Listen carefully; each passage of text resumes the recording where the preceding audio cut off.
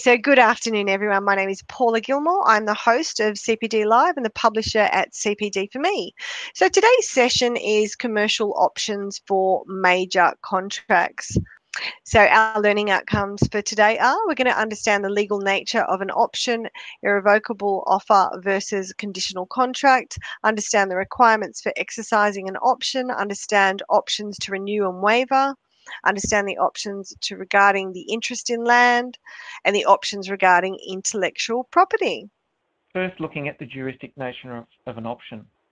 There are effectively two legal characterizations that have arisen over the years. The first is whether it is an irrevocable offer, and the other is whether it is a conditional contract. Now, of course, an irrevocable offer is not a contract. It is an offer that awaits acceptance, and in the context of contractual options, awaits valid acceptance. I've posed the question, is substantial compliance sufficient to validly exercise an option?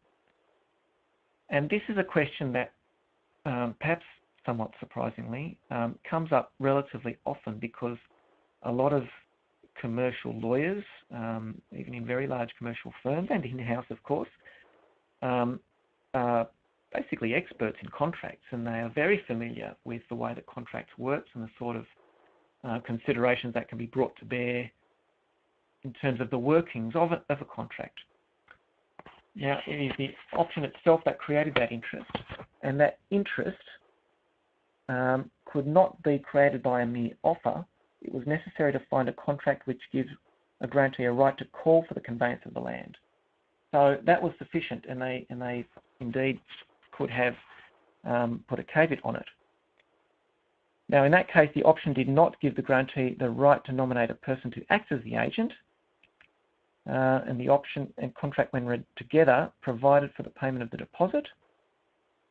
So at the end of the day, it was found that there was an interest in that land that was able to be relied upon by the grantee of that option.